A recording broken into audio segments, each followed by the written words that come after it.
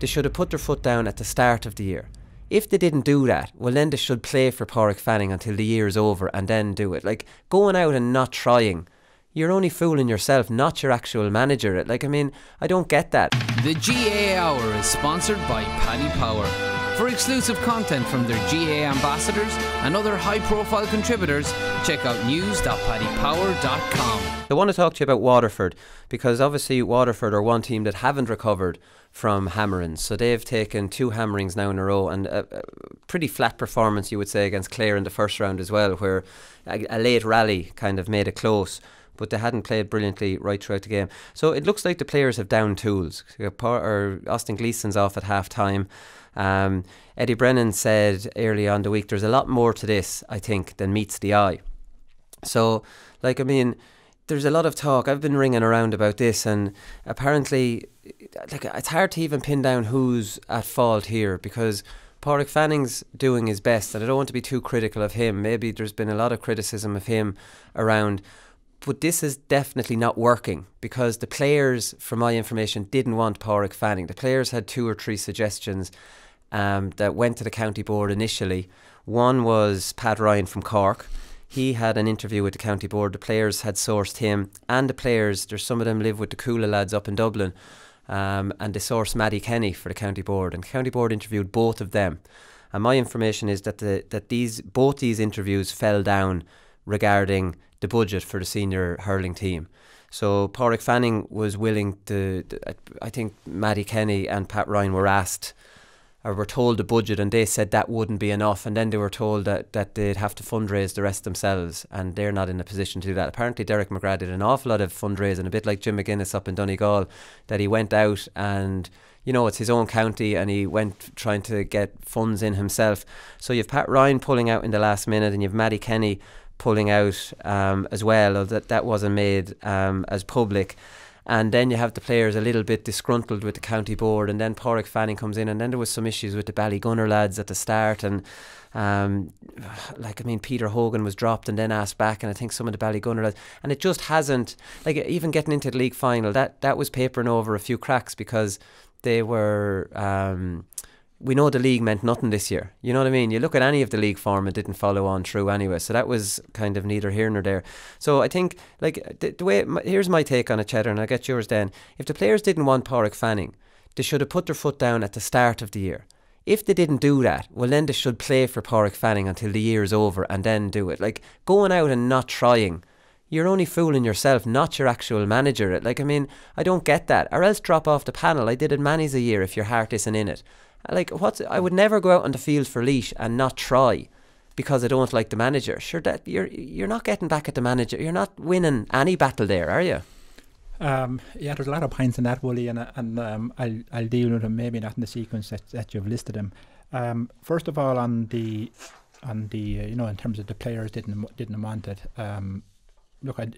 Media did have that Pat Ryan and that Matty Kenny were being interviewed by Waterford County Board, and you make the point about self-fundraising and that. Look, that's where it is. Let's not dodge the bullet there. For a county that is not at the top, that may not be able to attract, you know, serious investment in that into the county.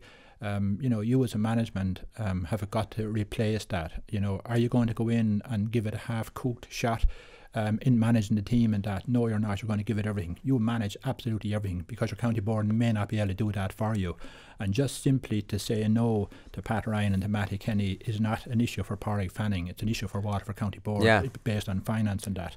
And I'd urge some caution about that as well. I've been on both sides of the fence. I've been in a group looking for a manager, and I was a manager. And I can tell you there's always lots of names being thrown out there. And I know myself from my former role that a lot of names were thrown out there that you know, were not in the picture at all. So I think we need to be really careful about, you know, what that is. We also your county needs to be really careful in how it chooses its manager. You know, is this driven by 3 or 4 players? And let's just think of that for a minute. Let's say I'm a tall player that likes an air game. You know, I may want a certain type of a manager. The other three Yeah. forwards or four forwards may want a completely different type of game and chose a different type of manager. So where do you go? So I think it's really, really important. And I'm not sure if this happened in Waterford. I presume it did happen in Waterford. I'm pretty sure it did.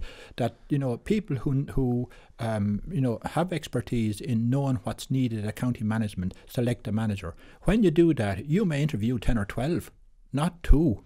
And you may decide after this, having taken all of the evidence and all of the things on board, that this is the right man. You've got to manage a lot of things. It's not just necessarily, the profile of the man or who wants who. There's a whole pile of things you need to look at here. What's the best for the team? What's the best fit for the team? What's the best fit for even the periphery of the team? You mentioned finance a minute ago. That also comes into it. So it's not just necessarily just picking a name or something like that. Matty Kenny would have been on, I can tell you, on an awful lot of counties' list, and rightly so. He won 2 Club All-Irelands and was a coach in an All-Ireland, and rightly so. That these things happen the whole time, and they happen the whole time in selection of managers. And sometimes then when some things are just going through a rough period, all of these things get thrown up in media and other areas, and they're just thrown out there without any evidence to support them whatsoever. And I'll just go back to your other point. I think, Wooly, there's been a lot of comments over the top, particularly by panellists and by some former county managers.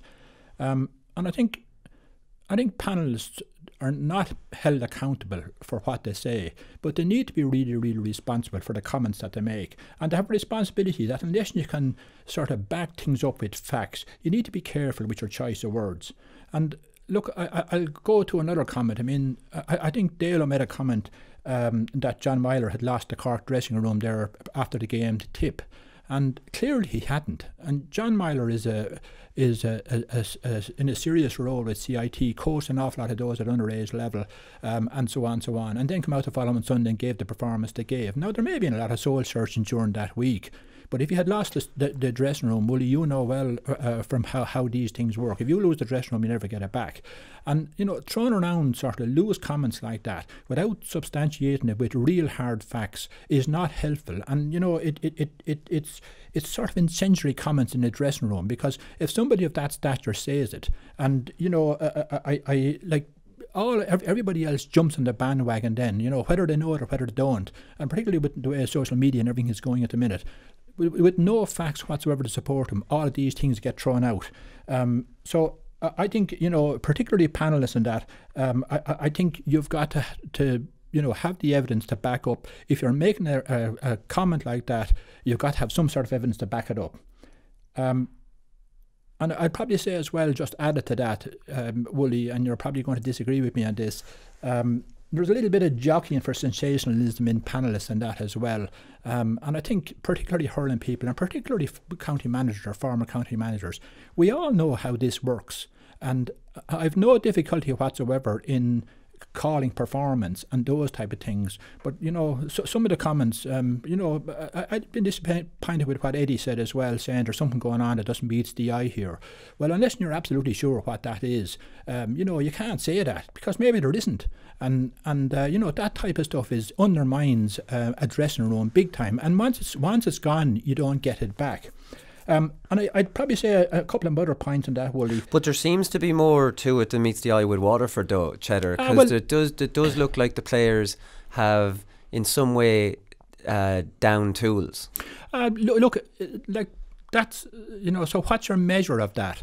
Here's what I saw, and particularly against. Well, we have the evidence that the players wanted other managers. We have the evidence. That Austin Gleeson's not trying, with Pádraig Mahony's not trying, that they're going down badly at home. There's a lot of, you might call it circumstantial evidence to say that. Absolutely circumstantial, but not. I haven't heard a word you've said that would stand up in any court at the minute. Well, and what I would say to that is this. Austin Gleeson is a magnificent player, and I just use a couple of the examples you used.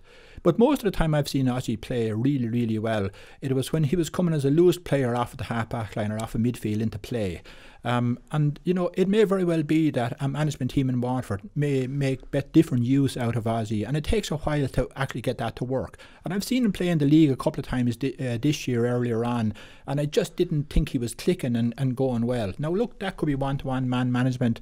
I don't know the details, but it it isn't that Ozzy was shooting the lights out and, you know, driving Waterford over the line last year and suddenly now he's down tools. I don't see that. And I know Ozzy Gleeson is a clubmate of Porrick's as well.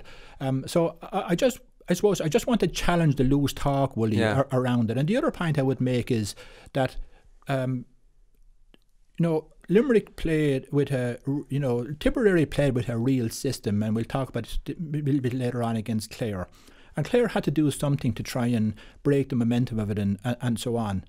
But we've said that at the start of the show here, that there is going to be some big beatings in hurling. Once teams get momentum like that, you're going to get a number of beatings and that in it.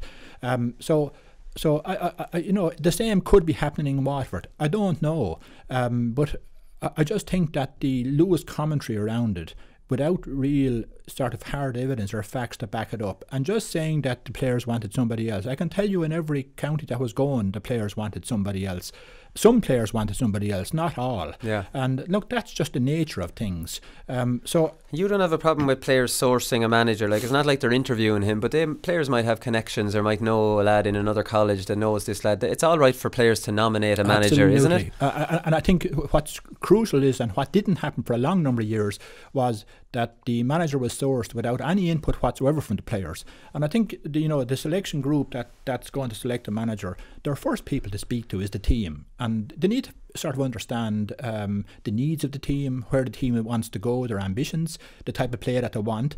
There wouldn't be much point in, for example, getting a manager who favours a long game with a team that plays a possession game. Those they're sort of fundamental things that I would expect everybody to know. But equally, you need to be very, very careful that people aren't looking for favourite managers to suit their type of game and that as well, that it's not individually driven in that. And I suspect that won't be the case. And I'd say also, there's an old saying, be careful for what you look for. Because, look, if you look at year one in Galway with Micheál and Franny and Noel, you'd probably say it was an average year. And year two, they went along and won in All-Ireland. Very same thing happened in Limerick with John and with the lads. Yeah, there. Limerick's a better example. Definitely Limerick's a good example. Galway were beaten in an All-Ireland semi-final. And you could say look even more close. I've been disappointed with the way Kevin Martin was treated. Did the bounce happen with the new management team? Well, look, they didn't win the game, I suppose. So I suppose it's just be careful for what you look for. Now, I will certainly say this and make this very, very clear. If things are broken in a dressing room, you need to get them fixed. Simple as that. And I suppose this brings us back, Wooly, to another point.